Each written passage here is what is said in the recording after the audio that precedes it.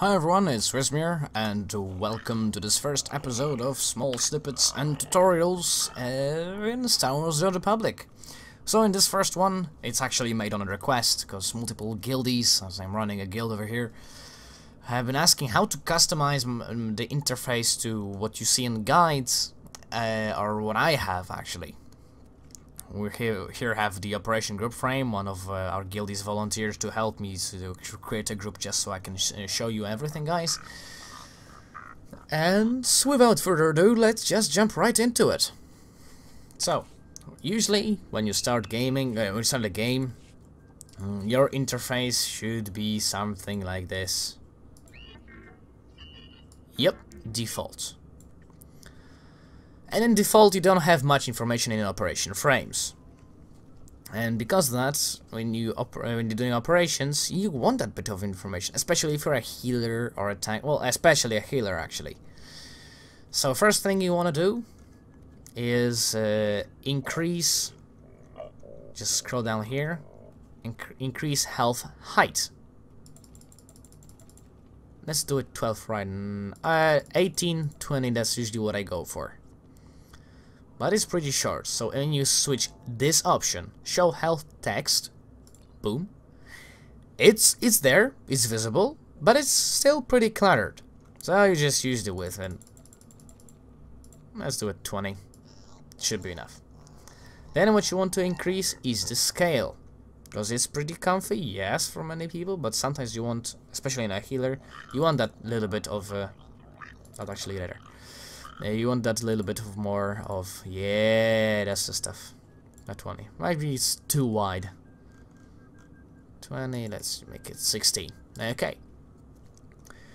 So you'll pretty much now have clear view of how much hit points people have in your group and how much percentage in that case. The next thing, what you want to know is the debuffs. Those pesky little debuffs that can kill you dead and make your life pretty miserable during operation or a master flashpoint, depending what floats your boat. So, yes.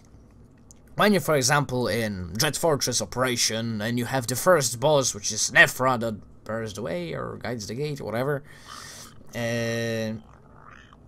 you want to see when the mass debuff appears on the whole group. You're gonna have this green icon who's like pulsating and taking your health with, in some cases, with quite a big of a success. So you want to see that debuff, especially if you're a healer. If it's gonna be that small, it's gonna get lost in all those buffs and everything else. So what you want to do is increase the debuff scale. Let's say 75, yeah? Now obviously I don't have any debuffs, so you're not gonna see it. So let's use buff as an example, how it's gonna appear. Let's increase it to the same size, 75. That's how big the debuff's gonna show up. Now, that's quite a lot. Usually in operations, you will not see that many debuffs at the same time. 2, maybe 3. In very few cases, yes, you will see more debuffs, but that's just an example. And like I said, I don't recall having that many debuffs, so it's usually 1 or 2. Okay.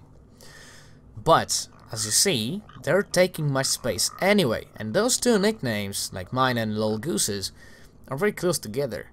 So what will happen, that's in the game, is his debuffs will not show up.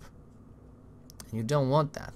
So to avoid that, you either reduce a lot the debuff scale, but just make sure that so they still stand out, or you just use party spacing. That basically creates a space in between the nicknames.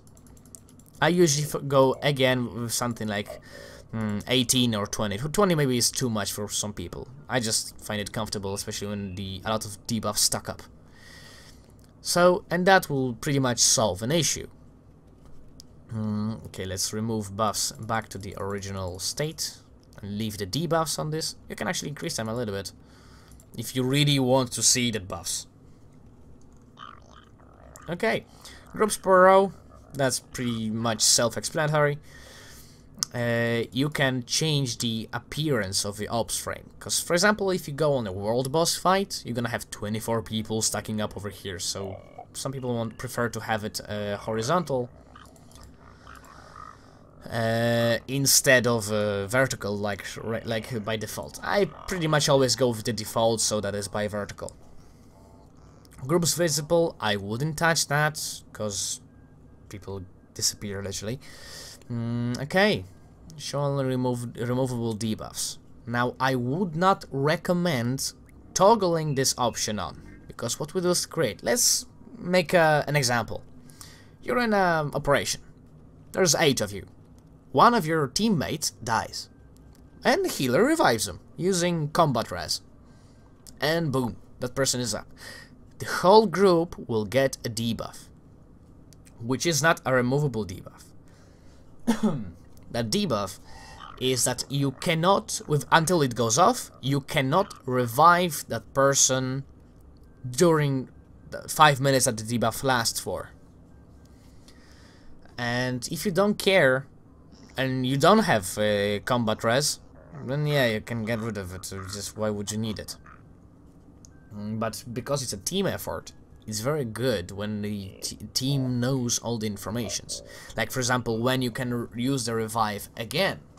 It might get quite important in some heated fights, when people tend to die a lot. So, like I said, I never use it, so I would not recommend using it for you as well. So yeah, as for operation frames, that's pretty much it. For the group frames, you can do pretty much the same stuff. Let's actually switch to mine, which I use on daily basis. Boom. There you go. There you have it. That's my interface again.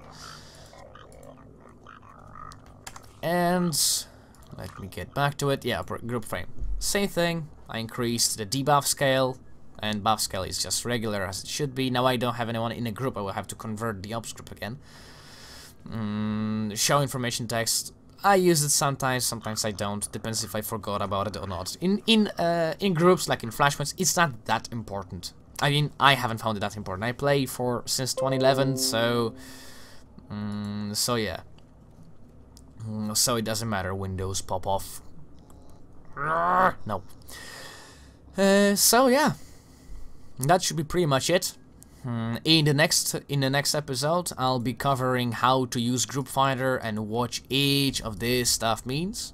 As while using Group Finder properly, you can save a lot of credits on traveling and a lot of time, because in many places you have to go to the ship, and then you have to use the orbital station, walk endlessly, blah blah blah, so forth and so forth. And by using Group Finder, you can save that time. And like I said, credits, because using Group Finder is completely free of charge, if you want to call it. And if you have any other suggestions, what you want to see in how to do in a game, some tricks, tips, tricks, if it's how to do dailies, how to do certain quests or stuff and so forth, just let me know in the comments section. Or if you're part of my guild, the Immortal Fleet, you can, of course, ask over here or on our Discord. So yeah, that'll be enough for this one. Me yapping and blubbering about existence or whatever. And I'll see you in the next one. Just remember to leave a like or dislike if you didn't really like it. And to subscribe if you want to see some more. And I'll see you next time. Bye.